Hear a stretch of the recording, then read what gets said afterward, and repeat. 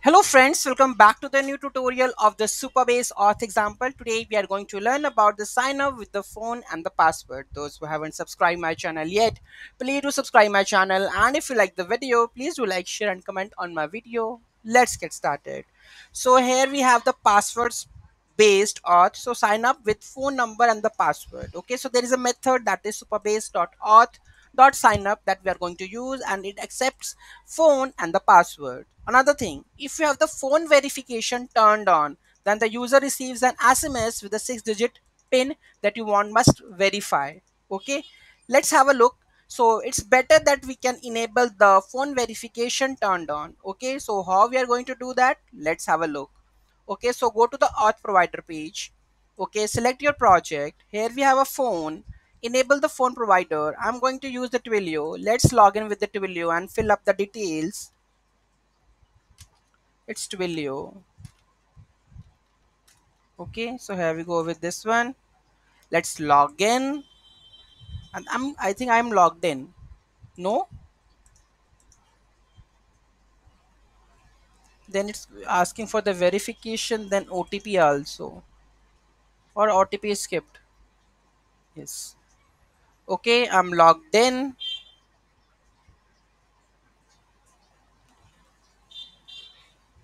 So let's put the details. So here we have account SID. So let's put the account SID over here.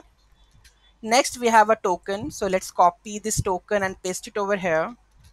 Next we have a Twilio message service ID. Let's have a look. Message service ID. Let's go to the messaging. We have a messaging senders. Let's have a look. We have the senders or not settings. No, let's try it out. Services.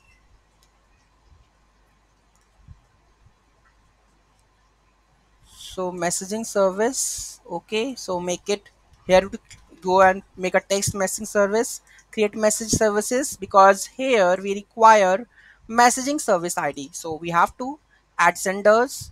So phone number, continue.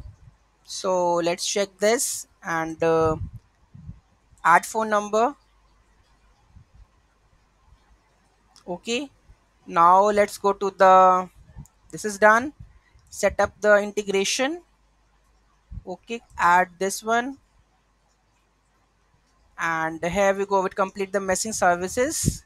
Try the message, right? So I will get the messaging service ID now.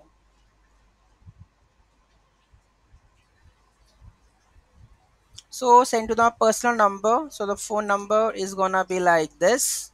Messaging services, I want to click select the messaging services, is test. So this is my service ID. Let's copy and paste this and use it.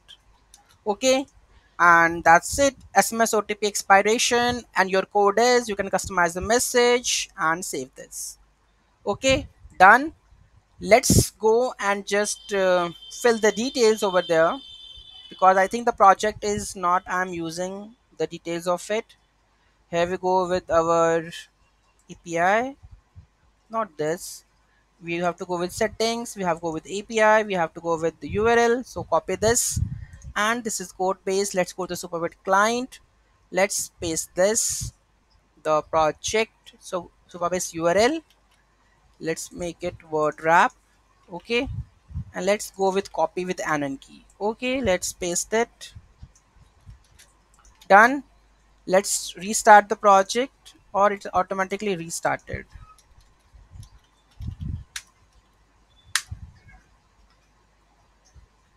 Okay, but here node modules, this, let me just clear this. Rm minus r rm rf node modules. Okay, npm I.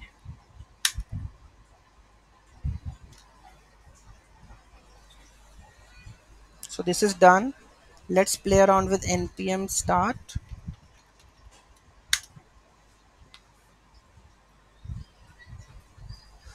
Okay, so now it's okay. Now let's put the phone number. So +9 3, and the password I'm going to make it like this, sign up.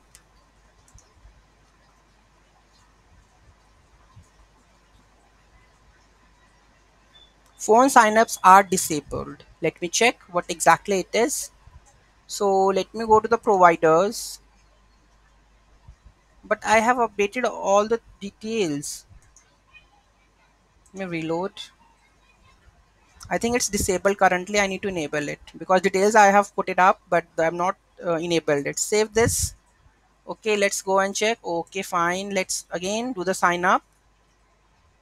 Error into the phone number 98. It's not a valid phone number. Okay, let me check what exactly the valid phone number is. But it's my valid phone number. Which is my numbers? Let me check the phone numbers. Manage active numbers.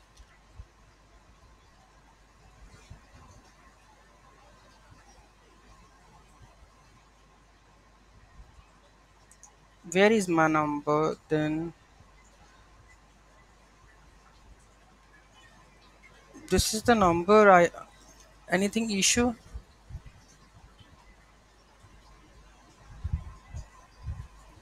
Two number. Let me check which is the two number.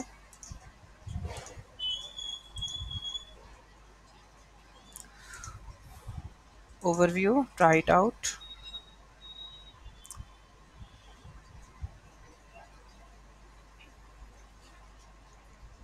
Failed reason. Two phone numbers supplied was not a valid number, was incorrectly formatted, and accepts the phone number with the country plus with country code, including the area code. What we have done. Okay, so we haven't add the +91. Let's check. Now OTP sent. Please verify. Let me check where is my phone. Just give me a 1 minute. And now I come with back my phone number. Yes, I received the OTP. Let's verify it. Okay, enter the OTP verification number. That is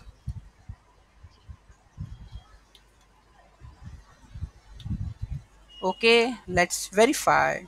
OTP verified. Now you are signed in.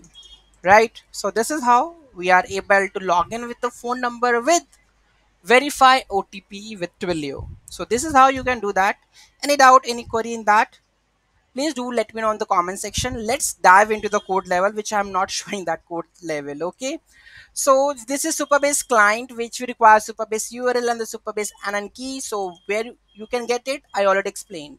Now we have the auth.js where we have all the functionality. So you have to import the React and the use state and the Supabase client from the Supabase client, right? So auth, these are all the states. Okay, so phone, password, OTP, session loading, and everything. Then we have a handle sign up, which requires the phone and the password, and then set the OTP to be true. Okay, if something goes wrong, it will go to the catch block, then set loading to be false. Now handle verify OTP. So there is a method that is auth.verify OTP, which requires the phone number, token should be the OTP, and the type should be the SMS. Okay, then set the session accordingly. Okay, and if something goes wrong, go to the catch block and finally set the loading to be false. Okay, then here we have a sign up with the phone. If there is a no OTP, then we have an input with phone number and the password. Okay, when click on that one, then handle sign up, then loading is to be loading, then sign up. Okay, after that, if it is not, OTP is not there, if OTP already sent, then we have to make enter OTP screen with handle verify OTP function, where we click on it. That will help you to verify the OTP. Okay, then loading to be true, then verify OTP. Then if the session is coming up, then we are making it as like sign in as session.user.phone.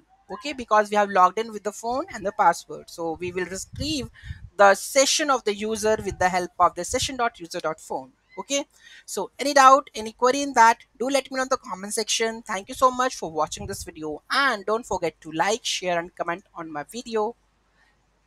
Okay, thank you so much. Have a great day.